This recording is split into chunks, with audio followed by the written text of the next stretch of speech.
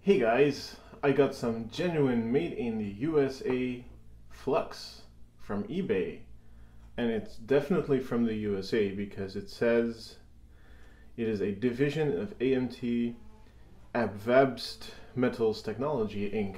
This video is about this machine, which is a pretty strange thing to buy. It is a Sunkko 788H battery welder. And so what this is, it's a little machine that creates a very high current at a fairly low voltage, but not super low. Puts it through these pins. You push a battery with a tab. So for instance, here you have a cell with a standard nickel battery lead. You put the battery under here. You push it against these welding points. Push it up a little bit. A switch actuates and it welds the battery tab to the battery. This is a very quick and very effective way of building battery packs. So what you get with it is you get a pedal that for some reason plugs into there. It's a standard just switch foot pedal for actuating the power. There is a built-in, like, it's kind of a lab power supply. It's a very shitty one for charging lithium-ion batteries. So it goes from like 4.2 volts to 36 volts. So it's kind of like 1 to 9 series, I guess. It's a bit weird. It is 0 to 3 amps. So if this would actually go down to 0 volts, it would actually be a decent lab power supply. But from what I hear, this is actually also a very low quality one, so wouldn't use that. There's a current set on the machine, which I'm not sure if this does anything, because this also sets current. It's kind of a weird machine. I think they repurposed the interface from something else. You also get these little battery spacers with it, and not just this one, but a couple of these ones, and a really big one, and one that's got the cells on the side, I guess. You get this pack of nickel tabs, which is kind of nice, but they're the thin types. They're the 0.15 millimeters, I think. And you get this lot. Actually, you have to install these two welding pins. Weren't installed by default. You have to install those yourself. You get an extra two. Sorry, it's not very sharp. And you get 2 fuses, so that bodes well. Another thing that bodes well is that the moment I plugged it in and turned it on, my breaker flew out. So it is already defective. DOA, dead on arrival. Oh, by the way, this button here, this adjusts the pressure with which this pushes down, and I guess also the actuating point. It's a bit weird. Anyway, that's what you get, and because it doesn't work, I just have to make a video of me repairing it, I guess. Alright, so I loosened all the screws, and the outside shell actually comes off very easily. And we'll be able to take a look. Construction is pretty clear here. The power comes in here on this bottom incoming wire. It's actually reasonably retained. There is a positive connection to the ground, but the ground lug has been soldered instead of crimped. Let me see if I can show that. So that's actually a likely failure point. Goes through a fuse, and then it goes into the main board. And from what I gather, there is a large triac on here that switches power to the transformer. And the transformer is basically a 230 volt primary, and then a very, very high current wiring with even some wire wrap, but no proper heat shrink. That goes to the actual welding head. That's pretty much it. All it does is turn on and off this transformer. There are some really nice manufacturing details here. So this screw, this is the spring adjustment screw. This goes on, well, this is kind of a makeshift cam that's been threaded, and this is like the thinnest possible material that you can still positively thread. There's only like one thread in here. That pulls on a spring, and the spring is actually what adjusts the tension on the welding head. But yeah, this has to have a, obviously has to have a stop.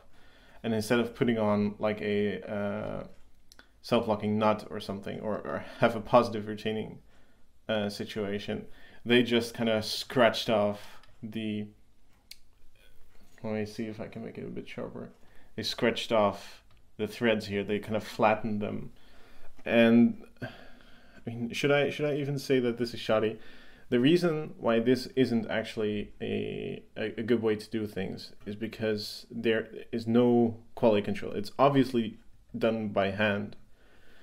So you cannot be absolutely sure that somebody who turns a bit too hard on this won't just strip out the threads in here and the spring will actually go down. And once the spring is loose, it can more or less go anywhere. It can touch the wires. It can cause all kind of havoc in here. So this is not a very safe system. It's not very good engineering, but I guess, I mean, you get what you pay for. This is one of the cheapest types of battery spot welders.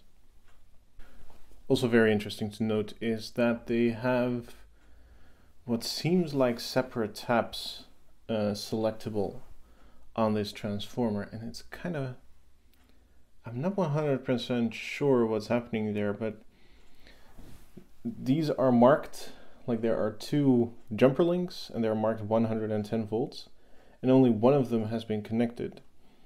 And I'm very much debating whether this is the problem, because I think they're not supposed to be connected at all, from what I can tell. But yeah, I'll have to check with the LC meter. Also kind of interesting to note that although it tripped my house breakers, the fuse that was in the fuse holder, it's still intact. There's nothing wrong here. And as per usual with these types of boards, you see that there's a transistor under here, which is obviously salvaged. Most of the board is really good quality, actually. You can see the solder quality, like on these pins here. Everything seems to be machine made, except for that. And this is obviously a salvage transistor from somewhere. You can even see some corrosion on the legs. And here's a very weird detail. The board is actually retained not with self-tappers, but with machine screws.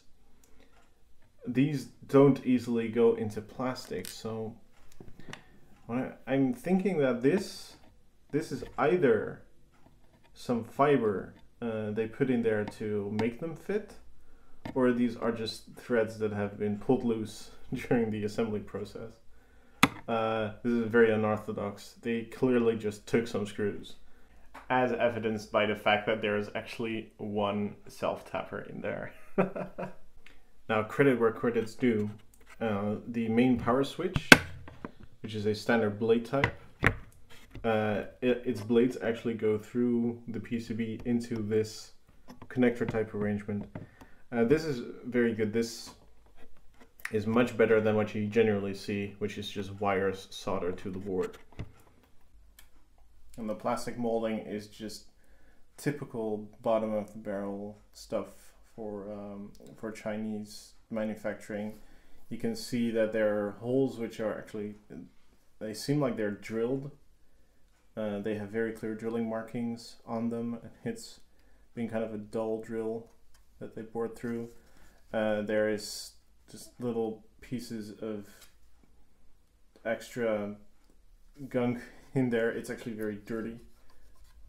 There's stuff in there. Yeah, it's just very poor quality. And then we're on to the component side of the board, and the routing on this, like I've seen this before, so this is not news to me, but the routing is pretty horrible. This is these couple pips. That's where actually the power input connector is. there is some very slight filtering with the film cap, and then it goes through the on-off switch and through the triac. But the pedal switch is here as well, and it's got almost no clearance to the primary, so this is really a very dangerous part of the circuit, especially because the pedal is user facing. So if there is an accidental short, it almost seems like it's hard connected to it as well. No, it's not. No, that's just a support leg. There is a support leg on the pedal switch that's connected to the hot. So that's just horrible. This is, you're not supposed to do that. Obviously, this exposes possibly exposes the user to dangerously high voltages. But otherwise, it's fairly decent. Like, this is clearly also a salvage transistor or triac. But the rest, like, these are Chen Jing brand, which I guess they're trying to knock off the knockoff Chungho brand, which are nowadays like more of a C brand than a Z brand. Now also, I can't really see any faults with it, at least no obvious faults. So I think I'm gonna take a look at the transformer. Maybe they wired it for 110, i.e. 110 volts instead of 220. Well, I removed that link that said 110 volts, and we're gonna see if this actually does something. Not sure if it will, but who knows. Moment of truth.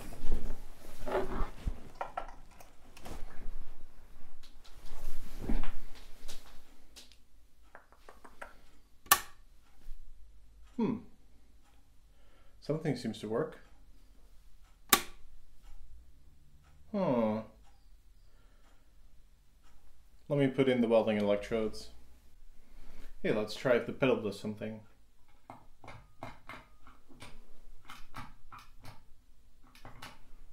Oh, display does seem to darken when I do that. Let's see if that works. Let's see if that actually welds something.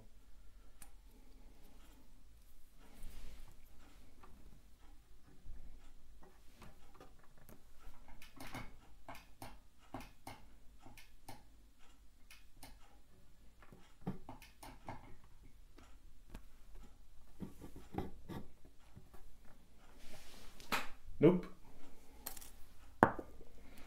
So what I think happened here is that the connection that I broke was actually one of the primary connections. So there's just no current flowing at all. In that case, I don't really know what the problem could have been. Just to be sure that that's what I did, I'm gonna measure continuity between the primary on the transformer, and yes, it is indeed open, so there is no current flowing, so that's a problem. This is kind of interesting. I do have the proper connections now, and it's showing 1033 millihenries, and if I short that I removed, then I actually get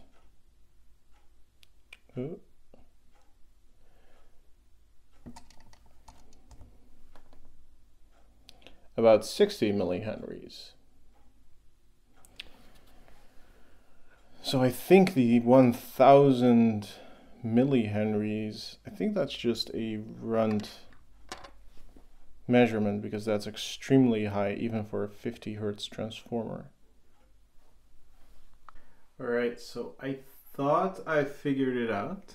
I completely removed all solder connections, and what I can see is that there are two connections here and there are two connections here. So what I think they're supposed to be doing is these are two separate windings on the transformer core, and for 110 volts you just put them in parallel, and for 220 you put them in series.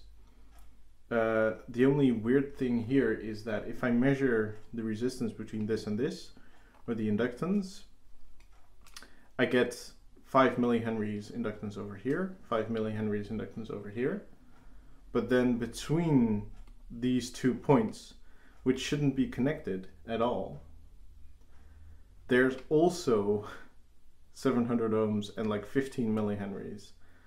So I think there's either a short somewhere here or there's some cross connection. I'm not 100% sure here what's going on. So I'm going to remove this PCB. Maybe there are some other connections on the other side and see. Maybe there's a short on the PCB, or maybe it's a different winding arrangement. So the PCB does actually check out. So if you look at this is the 110 volt side. What they're essentially saying here is you have to put 110 volts over these two and these two contacts, and then the actual transformer windings are these white blocks that are between that point and that point, that point, and that point. So you have 2 transformer windings that you effectively put in parallel because you have both poles on both sides. On the 220 volt side, you can clearly see 220 only goes here. This is just bridged, and then there is a transformer winding here, and those two are in series with each other and meet up there. So this is actually a simple parallel serial thing. The thing I'm struggling with though is that if you actually go and measure, what you expect is on here.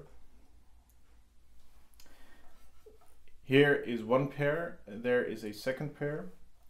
If I measure these independently, they shouldn't be able to conduct to each other, and they should have some value of X millihenries or X henries. And if I put them in series, I expect that number to double. And what actually happens is that if I put these 2 windings in series, the inductance goes down dramatically. So that's a bit weird. I really don't know what to think of this, honestly. I haven't come across something like this before. Maybe one of them... All I can think of is that there is a short somewhere. Or maybe one of them has been wound the wrong way, possibly. No, I figured it out. I was being stupid. These are actually co-wound, so these do share a connection. And one winding goes one way and one goes the other way. And so essentially these are 2 windings that are electrically connected on one point that both go around the same way. So if you connect them in series, you get the 220 volt version, and connect them in parallel, you actually get the 110 volt version. Alright, so it was connected correctly, so I'm going to reconnect it correctly and hope that the first time my fuse blew out was a fluke. If it happens again, I don't have much trust in this machine at all anymore, so let's hope for the best. Alright, I'm officially out of time for this video, so I'm gonna plug it in, rewire the transformer in the same way it was, just without the PCB, just with nice wires and heat shrink. And I'm gonna plug it in, and if it doesn't work, then it's probably gonna take a week until I can actually make it work again. It's off, right? Okay, that part works, and that tripped the breaker.